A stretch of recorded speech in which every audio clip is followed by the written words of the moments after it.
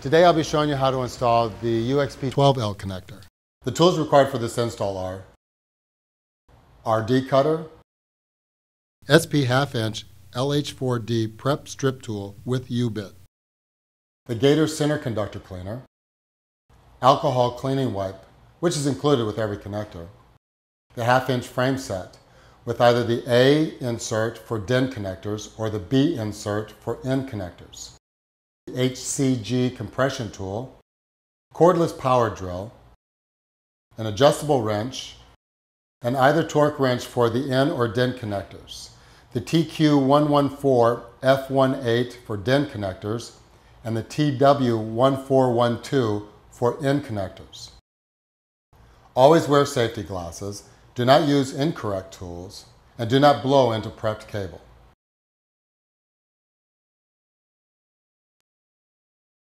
Straighten the cable. Use the cable cutter to apply even pressure while rotating the tool around the cable to cut off the cable squarely. At this point, if you're using our weather protection system, now's the time to install it. After you install it on the cable, take a clean rag and wipe off the cable. Insert the cable into the prep tool. Activate the drill until the prep tool bottoms out on the cable.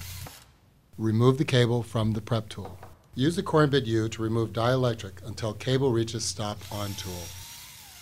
Cable will have approximately 1 corrugation of dielectric removed. Use the center conductor cleaner, the Gator tool, to remove any remaining dielectric material on the center conductor.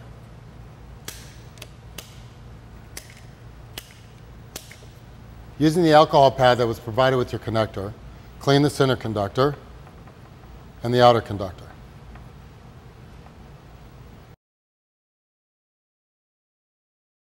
Align the top of the outer conductor with the line on the connector cap.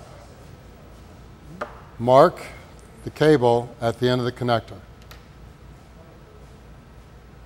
Insert the connector to the mark.